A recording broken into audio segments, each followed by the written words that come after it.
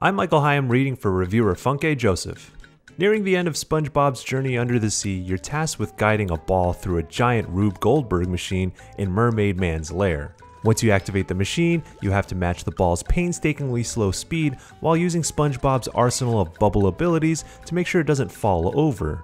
It's a simple task in concept, but trying to execute it is some of the most unfun and Sisyphean gameplay in recent memory. In one section of the puzzle, all you need to do is stand on a button, and that button opens a gate for you to bowl a bubble into so you can progress. The only problem is that during SpongeBob's wind-up animation for bowling, he walks forward. That means you fall off of the button, which closes the gate and prevents you from bowling the bubble where you intended, when you intended. These kinds of gameplay barricades are common and force you to restart and face your demons again and again and again. SpongeBob SquarePants Battle for Bikini Bottom Rehydrated is rarely amusing or challenging, and completing it is an entirely dry experience. It looks nice and brings back fond memories of a classic cartoon through iconic set pieces and tight voice acting, but its uncomfortable and outdated mechanics make you feel frustratingly trapped and are ultimately outclassed by countless other modern and classic platformers.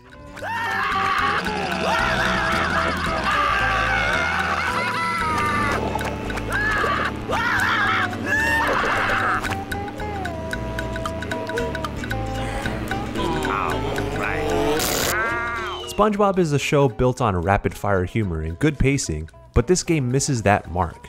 It took me around 20 hours to play through the main story and get a bunch of bonus collectibles, and from the movement to the jokes, the whole thing feels slow, with none of the comedic timing that makes the show so beloved. Why do you want all that artwork? Don't ask questions you aren't prepared to handle the answer to! It starts off when Plankton accidentally creates an army of uncontrollable robots that you have to defeat as a rotation of familiar faces: SpongeBob SquarePants, Patrick Star, and Sandy Cheeks. Your main objective is collecting golden spatulas, which are littered around the world and are used to unlock stages. Diving into the game is exciting at the beginning. The greater Bikini Bottom area is carefully reimagined into a clean, revitalized style that's popping with a new paint job. In a sense, Battle for Bikini Bottom Rehydrated functions as a SpongeBob museum, highlighting the environments that give life to the series. There's a keen attention to detail in recreating the original's charm, which is done well, but this underwater world's allure falls flat without quality of life updates that consider how differently we play today. After the first few areas, exploring quickly becomes a chore. Some spatulas are thrown at you for doing nothing, and others feel impossible to get due to bad camera angles and unexplained systems that you're somehow expected to know. That lack of consideration given to the spatula's locations is off-putting and causes the game to start dragging within the first few hours. Movement is just as unpleasant. It's a constant wrestle match with the mechanics that are both restrictive and awkward to a point that they remove your focus from the current objective and makes you want to put the controller down. Moving platforms are slow, and you have to jump on them often. If you miss them, you end up bored sitting there looking at an idle animation for too long while you listen to the same short SpongeBob loop on repeat. Even if you like Steven Hillenburg bangers, this gets annoying fast. You've just met the Sponginator. Once you ace a moving platform's weird rhythms, it doesn't mean it's over. Sometimes there are robots placed right at the end of those sequences that are too large for your character to move around properly because of their lack of mobility. It just feels cruel. There were multiple points in the game where I climbed up to the top of a high structure and a rogue robot knocked me all the way down into the water. Ironically, none of the protagonists can swim, so I instantly died and respawned at a checkpoint. Having to start all over is truly deflating.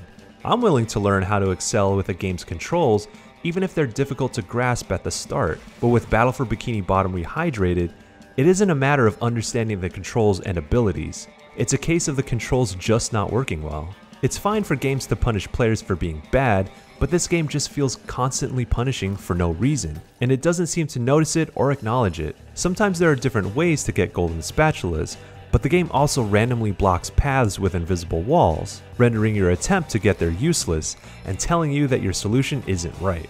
Walking into those walls feels like a slap in the face just for thinking creatively. The levels revolve around walking to recurring characters around the map, picking up tasks for them, fighting robots, and swapping between characters to utilize their strengths and complete the area.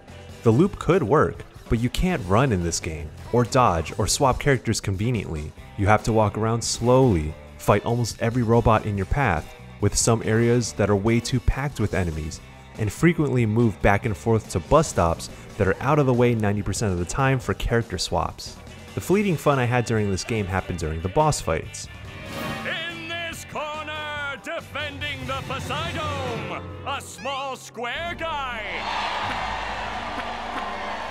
And his challenger, a huge murderous robot shaped like a squirrel. Look, it's a giraffe.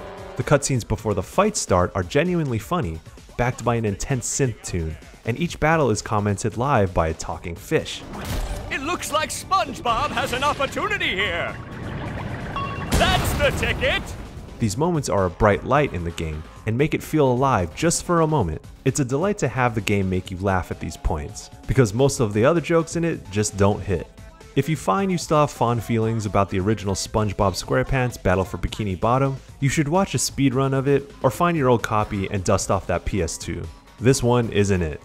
Remasters, ports, and remakes are nice because they make games more accessible to new audiences, and the ones that excel understand that some features from the game's era are antiquated and should be updated or removed. SpongeBob SquarePants Battle for Bikini Bottom Rehydrated flops like a fish out of water when it comes to this. It's a game so focused on emulating and embellishing the original that it doesn't know the parts of itself that are fun and the parts that aren't. It lost sight of the basic elements that make a collectible platformer enjoyable.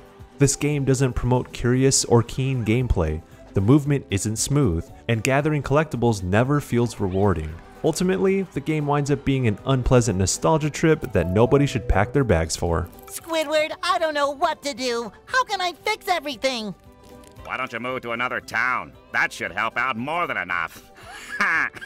Move to another town. I crack me up.